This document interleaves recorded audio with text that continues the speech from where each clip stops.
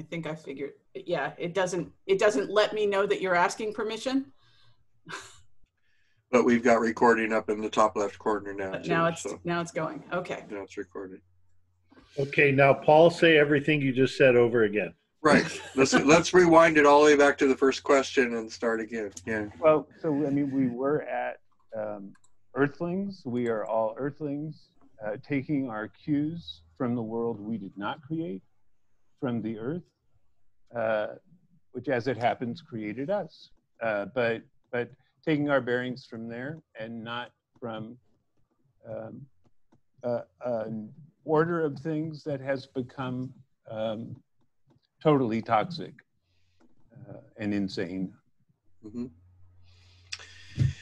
And I think at this point, I would like to at least open a space for Nightingale if she has something she wants to say based on that last thread. And if not, that's fine, Nightingale. Just want to make sure that you feel comfortable chiming in here since you joined us late.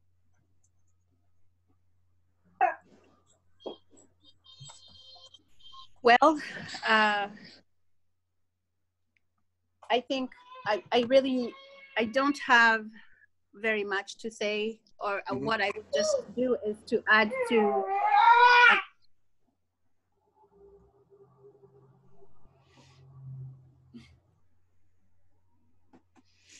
sorry, we have a cool house. So what I would just like to say is I really agree with what Paul said about us being Earthlings, and to know that really whatever we do, so the way I see it and the way I believe is that if we let everything go, just like we have been forced to let quite a lot go by this COVID-19, we would still be able to survive.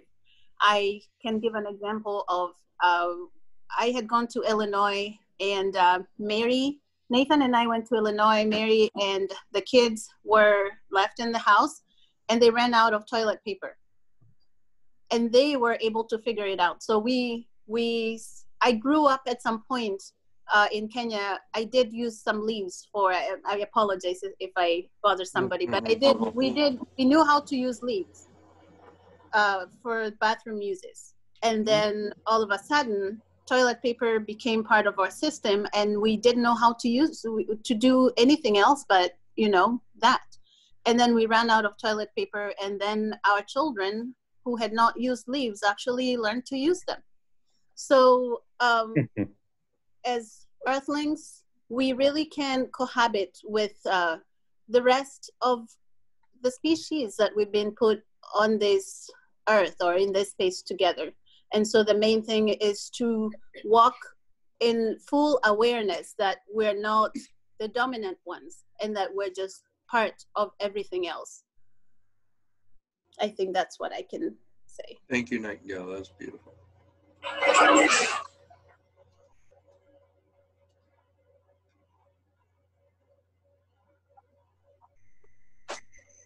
And I just wanted to follow up on that. Two things. First of all, yeah, this disruption of people in the industrial growth society, and who are caught up in this culture, is an incredible opportunity, because it's showing us, oh yeah, we can figure our way to do something else. And specifically when it comes to toilet hygiene, there are cultural examples from all over the world of strategies that do not involve toilet paper. And in Southeast Asia, at least in the places I was, toilet paper and leaves, neither of those were important. You had some water, and you were careful about it, and you washed your hands well afterward. And then there's a whole tradition of, and then you don't use your left hand for anything but that. Which is a disadvantage for left-handed people. But that's that's an option. And I have to say we've been rationing here, so at least when it's easier to do, we switched to that mode, because we're starting to run low, and yeah, having trouble finding it in stores. There's also, my kids, I hung on to cloth diapers just when things were going over to plastics. And cloth can be washed and rewashed and reused for a great many different things. What to do with the old rags and the missing single sock. Mm-hmm. You know, I was puzzled at first when toilet paper became the thing that everybody ran out to buy when they knew they weren't going to be going to work.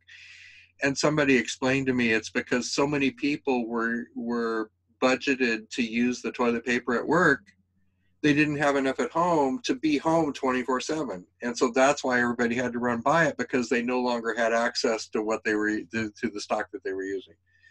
Kind of makes sense, but it's just as funny as it can be, really. That, oh, I can't have toilet paper at work anymore. I need to go buy some. Oh my goodness.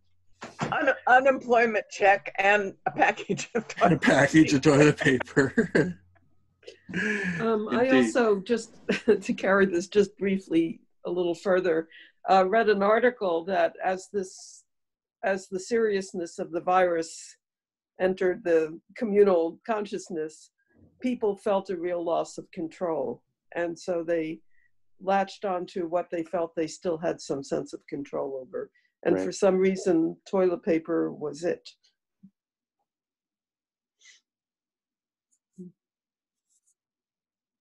Well, hopefully if they find a cure, we can start toilet papering houses in celebration. That would be kind of nice, I think.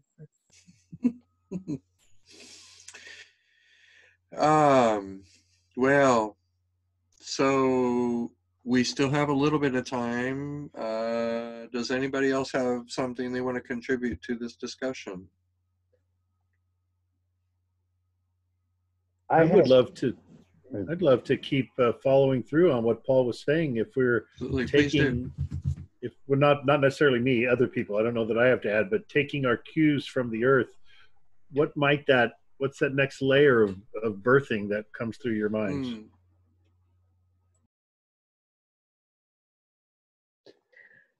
I wanted to mention one other book. I'll try to figure out how to find chat. Maybe I'll just use my laptop after this. But another book that keeps coming to mind is entitled The Sparrow by Mary Doria Russell. And I think of everything I've ever read, that book has really haunted me. And not necessarily in a good way, but it really showed what happens. I don't need to say more. If you're curious, look it up. Okay.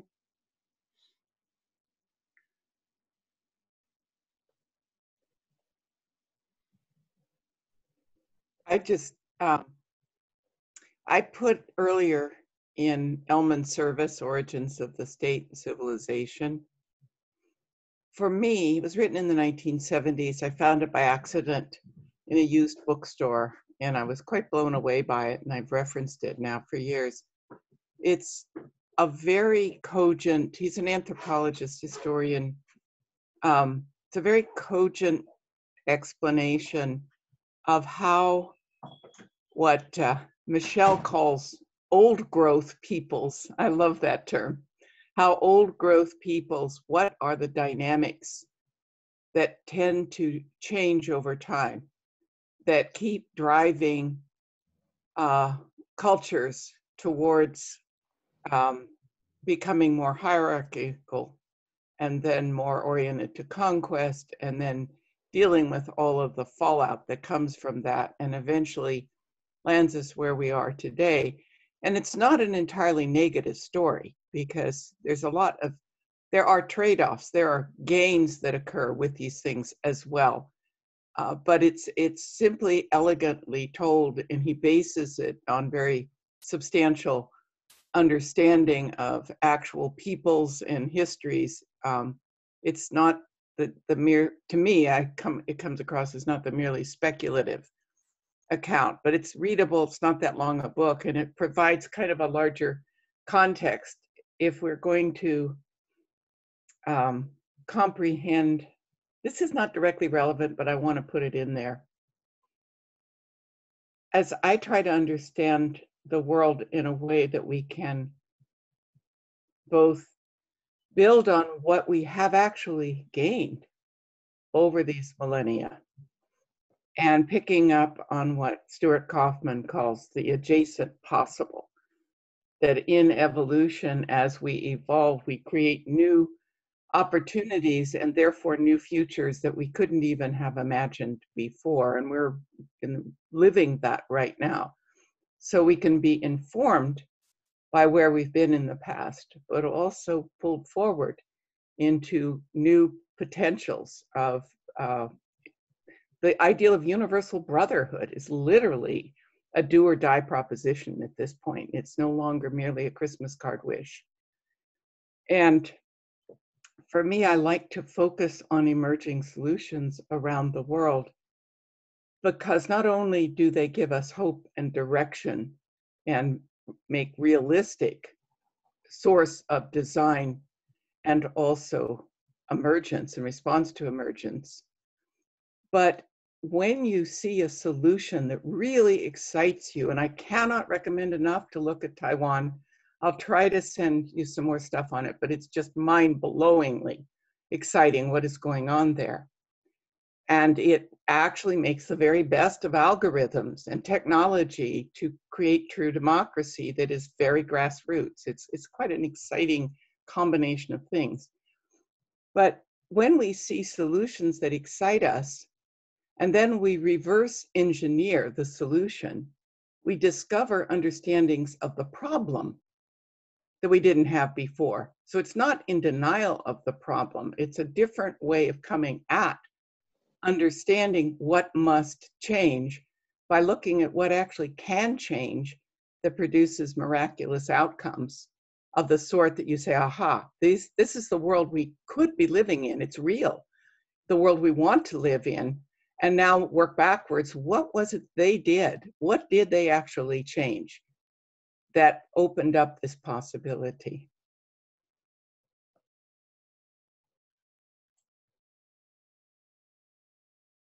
Very good. Thank you, Nancy.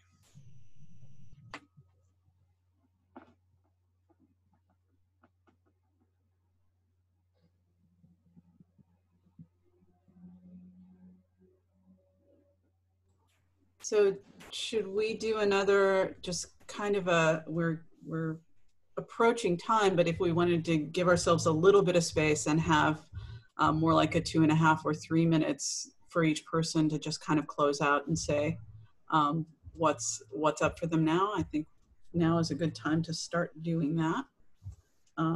So I can set up to structure that if someone else can go first. I'll go first. Okay. Go ahead, Paul. So I don't know if you're on Facebook. I have a kind of prolific Facebook habit. So my page has pretty much everything I've read that I thought was important, recently. But there's a video there by a wonderful woman named Hindu Ibrahim. And she talks about the knowledge of her people. They are nomadic pastoral people. And her example was, her grandmother being able to say not just what the weather would be like that day, but whether, it would be they would have a good rainfall, whether there would be a good harvest. And she gave an example of scientists coming,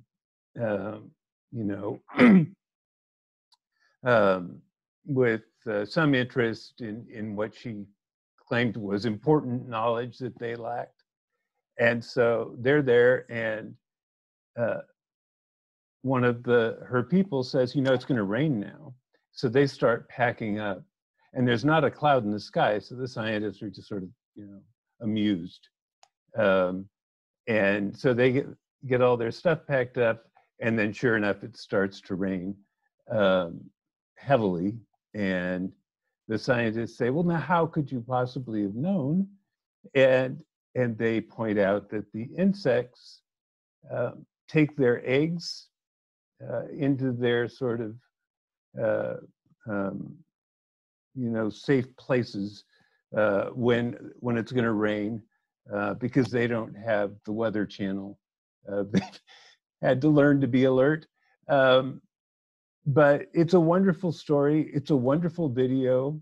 You can find it on my Facebook page, and my Facebook page is PAULSCHA. So facebook.com/PAULSCHA. I posted quite a bit, so you might have to scroll down a little to find it. Anyhow, the one thing I think is we need to be mindful of the counter to what I think this discussion, admittedly, I've contributed a bit, but I think it's on track.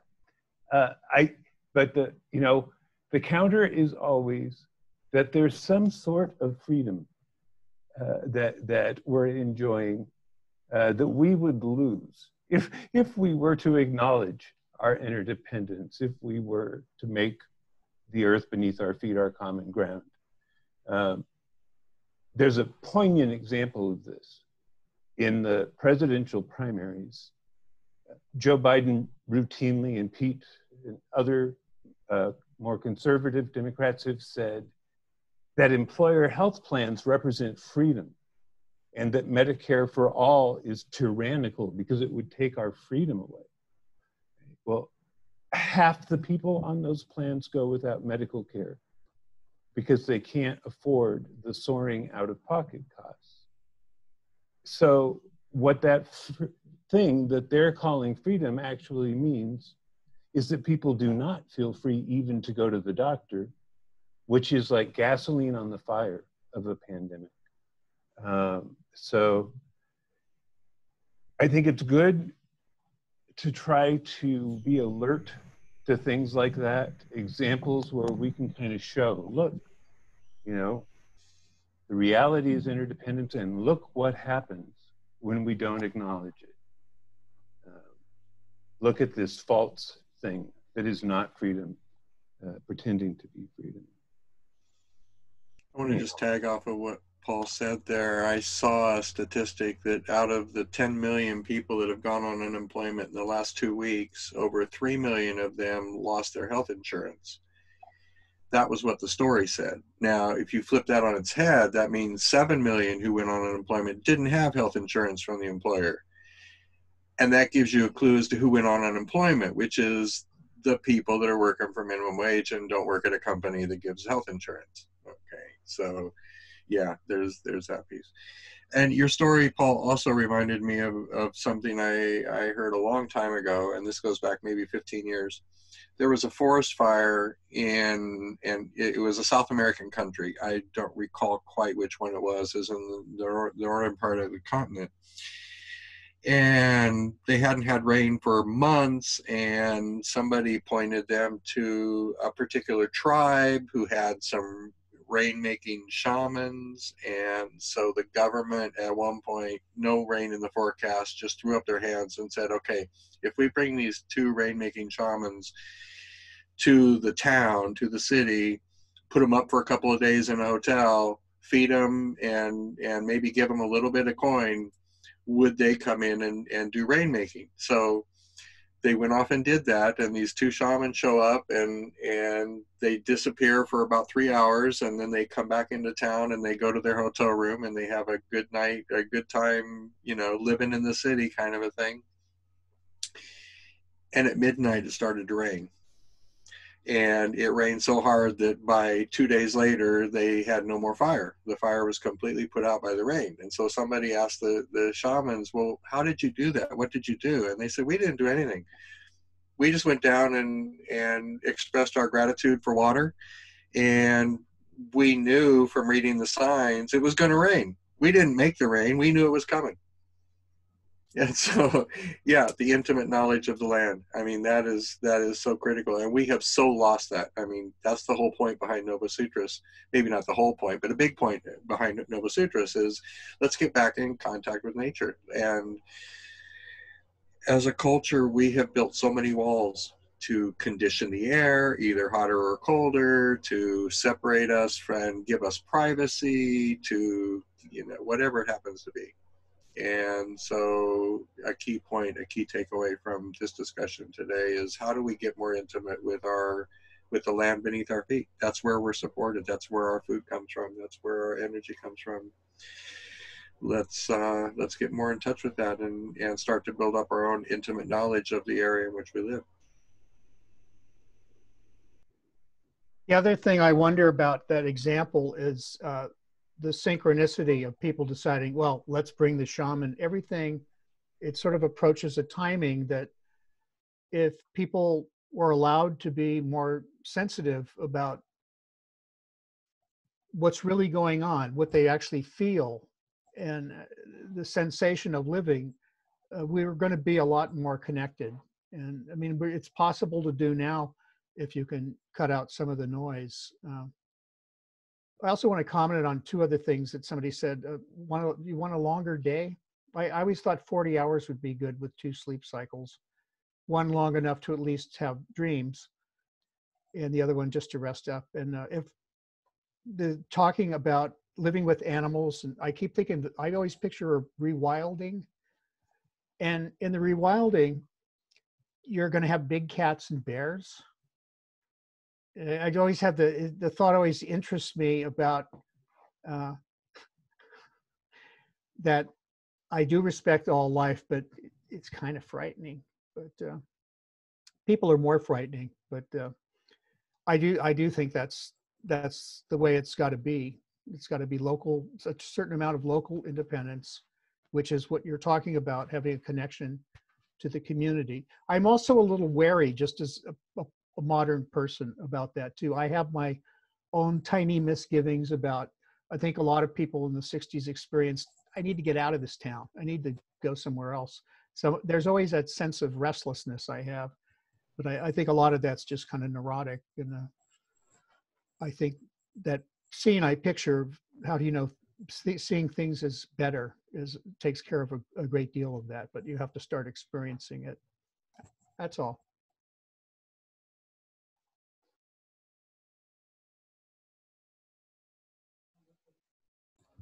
Anyone want to jump in next? I guess I will go. And I have 2 things. I just wanted to say, to tag on to what Rob said about him having this neurotic feeling to want to move around. And I feel like if we dig a little bit deeper, we might find all of ourselves. And, you know, we have some of that, because like recently I remember Paul shared that he actually, I think it was Paul, yeah, that you moved your table around so that and now you're really happy with the current spot that your table is at and what you're seeing, which is good. But I'm curious to hear down the line if you might do that change again in another few months, or maybe in about a year. And so just wondering if right now we don't have as much control, we cannot migrate or be as nomadic as we could have been years back. So what we do is we move around things, and it makes us feel like we have actually moved from one place to the other, but we're still in one spot, which I know I love to do that actually. After a while I get tired of how my house is and I just want to move things around, and I really love that. So just wanted to share that. But I also wanted to jump onto the issue of guilt that seems to be there in a lot of us, anger in a lot of us, and especially like when I look at colonialism, or when we look at the land that was taken by people from others. And in a lot of ways, it's hard to reverse some of that, because so many of us have moved around such that we do not have a place to go back to where we came from. And so just looking for a common sacred spot where we can all heal together, instead of people perpetually living in guilt. I mean, it's good to have that guilt, and like we do have the white guilt that I have many questions about when it comes to whites and you know, the so-called whites and the so-called brown people. So just to look for a place where we can all start to heal, and hopefully this guilt can die down, and the anger can die down, and we can all be more together than apart, blaming and you know, stuff like that. So that's something I would love to talk about more.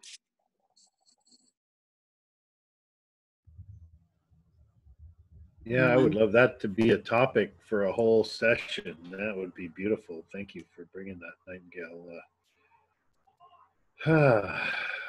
Yeah, and resonating with what you said also, Nightingale, about moving around within our own space.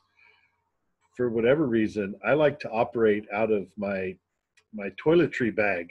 I don't like to take the stuff out and put it on the counter, and kind of drives my mom crazy. She's like, "You're not going anywhere. You can put your toiletry bag away." I'm like, "I just like it here. It makes me feel like I'm on the move or something." I don't know.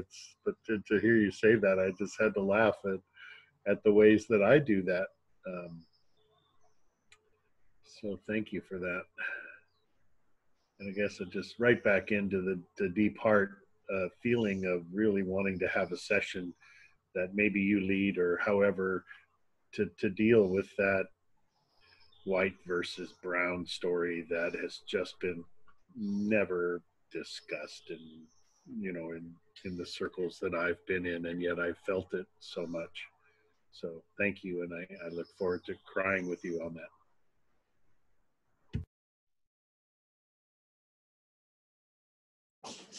Thank you, Peter.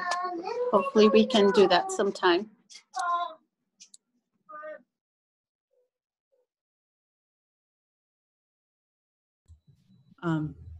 Well, I can step in. One of the other things that I'm supposed to be dedicating a lot of time to right now is that I'm in training for facilitators of the work that reconnects. And a big piece of that right now is dealing with those very questions. There's a whole series of books about inclusion and kind of coping with white guilt, white privilege, white fragility as being all kind of a piece of this same system of oppression, and how we navigate that and how we help to turn the corner in that. And I am a complete beginner. That's the part that I feel like I need to learn the most about. So I'm so grateful to be in a system that's very actively investigating that and supporting that, and that's my learning edge right now, is working on that a lot more.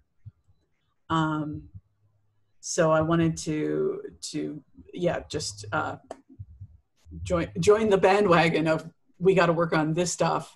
This is really important, and this is an important piece of how we get to that better and what that better is going to look like. Other pieces of it, and something else that I can offer, there's a talk that I gave several years ago about real rewilding and permaculture and our own internal ecosystems, and looking at all of those from a place of respectful participation in tending complex ecosystems. And that's a big part of my vision of what does better look like, is that we become co-creators and participants in a lot of the story of life, and how to do that really well.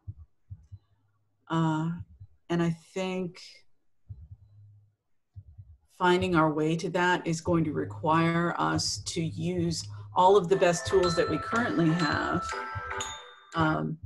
around the science of these different complex living adaptive systems, but also really tapping into traditional ecological knowledge, tapping into the people who still hold that kind of wisdom and connection with place.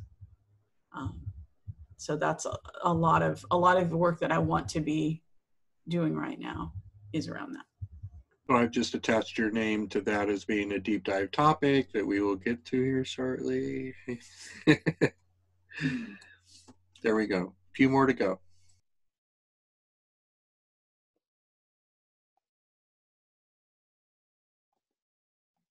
Oops. I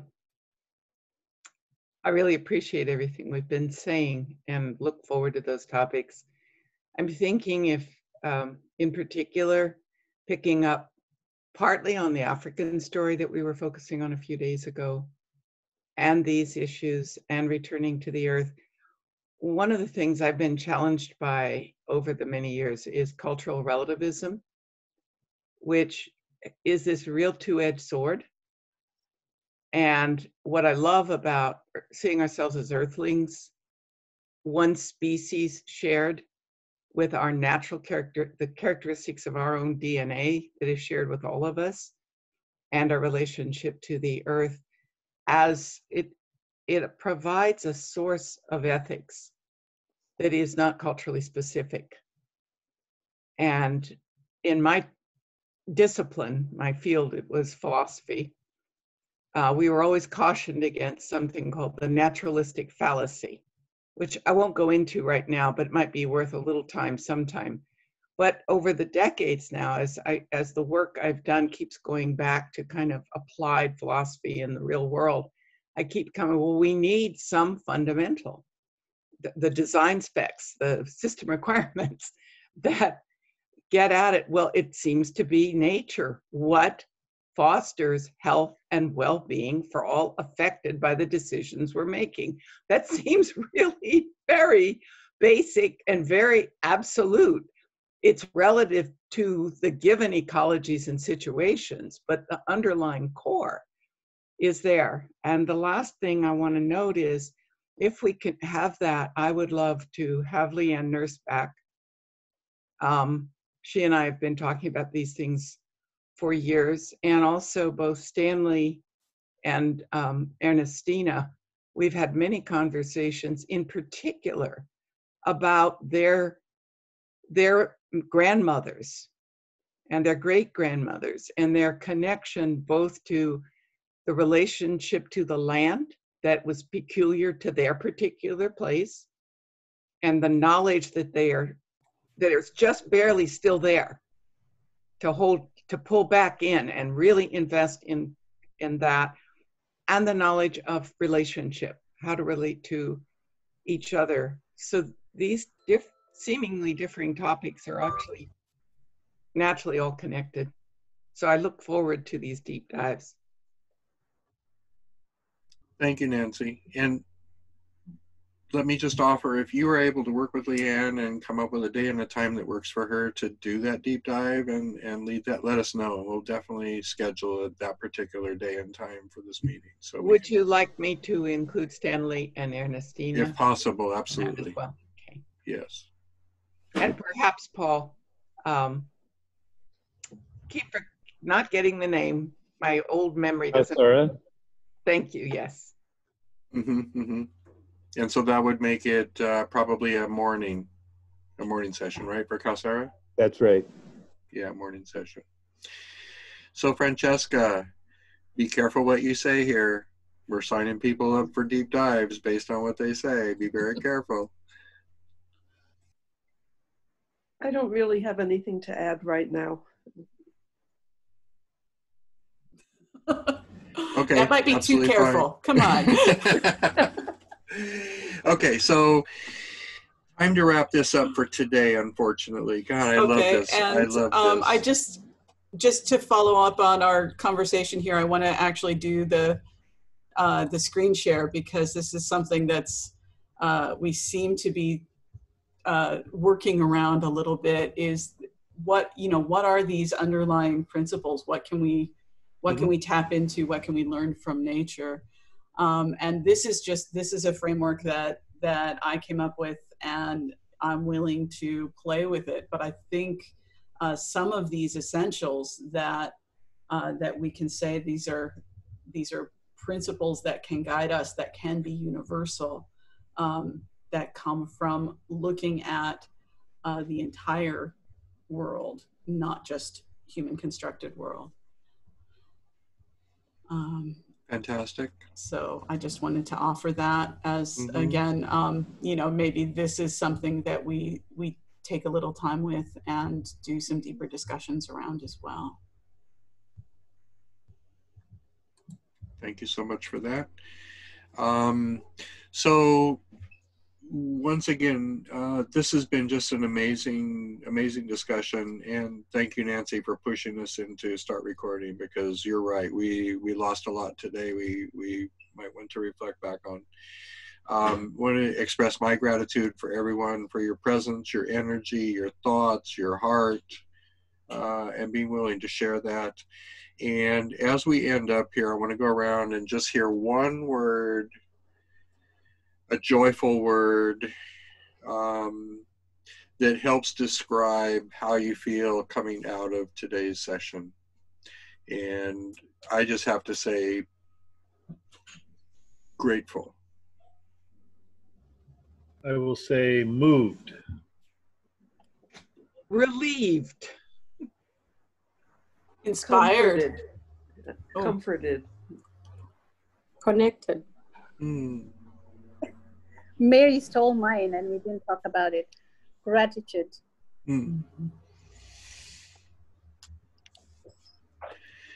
Inspired, definitely. And so let's all hold hands and look at these various faces, people that I've come to love in just a short time. We haven't even been doing this a week, and oh my God. Yeah. Totally amazing. Amazing. Are the times out for next week? Was that part of the email, Michelle? Yeah. Yeah. And actually, I have a question. We seem to be scheduled for 2 times tomorrow. Is that correct? So that's great segue. I was just going to say about tomorrow. So my concern was that we weren't going to have enough sessions that people could attend. We don't have to do 2 tomorrow, but we put out the word. So I will be on 2 times tomorrow. Yeah. And the person that I consider my guru in economics put out a podcast last night that it has a lot to point to in our current economic situation, the coming depression. And I felt that there was about 10 minutes worth of share that I wanted to do on that. Talking with Michelle about that, she suggested that maybe we choose one of the 2 sessions tomorrow, either 9:30 or 6, and have that be the topic for that talk or for that meeting. And so is there some sense, I mean, first of all, does that sound like a useful use of time? And then second of all, which one would you prefer that be, the 9:30 or the 6? Personally, I would prefer the 6 because I would have to leave early because of Quaker meeting and some other meetings that extend into the day. Me too. Does 6 not work for someone that would be interested in that? Okay, so we'll plan on doing that at 6 o'clock piece tomorrow. Right. Okay, so 9:30 probably we'll just have the typically 9:30 as a more just a like drop we have and been. go around. Derek, would you Yes, be ma'am. willing, meanwhile, to share the name or the link to the podcast? Yes. That is easily done because the original plan was I was going to try to go into that as part of our hang around afterwards. And so the name is Chris Martinson. The website is Peak Prosperity, and the actual video from last night is right here. Now understand, Chris has been doing a daily podcast on the coronavirus since late January. Okay. I was in Thailand when this whole thing blew up in China, and those of us that were following Asian news feeds understood in January this would turn into a pandemic. When a nation like China is willing to shut down first 15 million and then 60 million people, one of their economic powerhouses, and they were willing to lock them down. When you look at what governments do, not what they say, when what they do is something like that, you know this is going to be bad. And so he picked up on that. He's been talking about it. I'm going to recap some of that tomorrow. And yeah, so he's been on top of this. His PhD is virology.